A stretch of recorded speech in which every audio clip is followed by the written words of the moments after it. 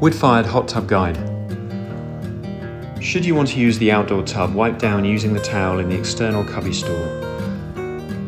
Only light a fire if the wind is relatively calm to avoid hot embers blowing about. Ensure you know where to find the fire extinguisher and fire blanket. Fill a bucket of water to have on hand. Please watch for hot rocks landing on decking as they can scorch the wood. If required, there may be a screwdriver in the outdoor boot cupboard you can use to remove the drain plug to empty the tub before and after use.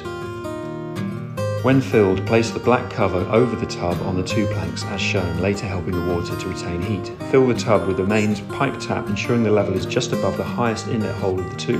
Do not start a fire until the tub is full. To light the fire, please use a kilo of charcoal found either inside the cubby hole or, if not, a few minutes walk away in the shed to the left of the blue container, the log store. Prior to lighting a fire, check the mesh sits flush with the holes at the base of the drum and the drum sits centered on the fireproof board. Using the charcoal chimney will heat the coals much quicker. Sit this on the grate and then light the coals.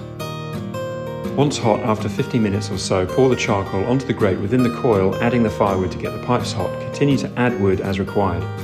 Watch that embers don't burn the decking. Have patience. It takes between 90 and 180 minutes to heat up, depending on your fire lighting skills. When finished, the plug is located in the middle on the outer side of the tub.